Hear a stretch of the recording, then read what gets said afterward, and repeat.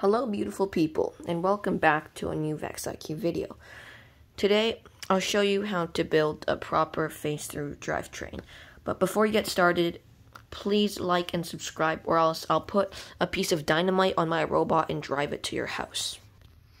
So first, to make a face-through drivetrain, you must make sure that this part is able to fit anything such as a 2x20 through, so the bar can go under your bot.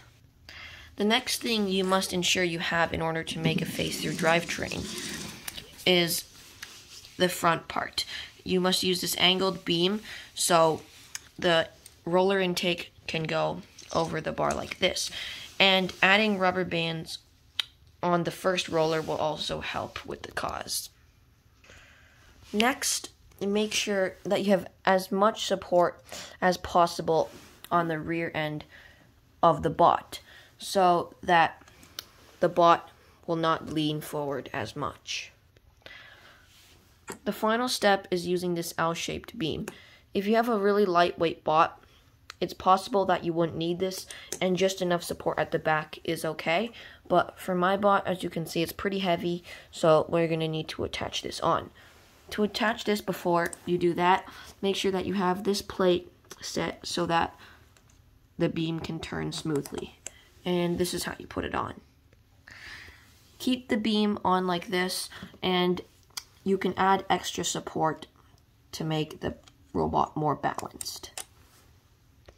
Now that's it for the face-through drivetrain, but to make it more functional, it's best to add a rubber band.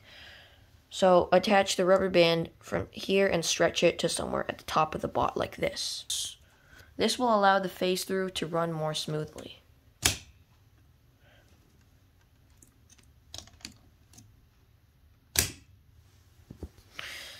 And it will also give the bot lots of support.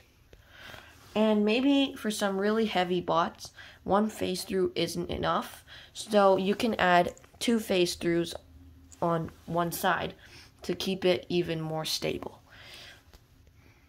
With all those key factors of the face-through on your bot, you should have no problem getting into the supply zone and clearing it. And that's it for the video. Thank you for watching.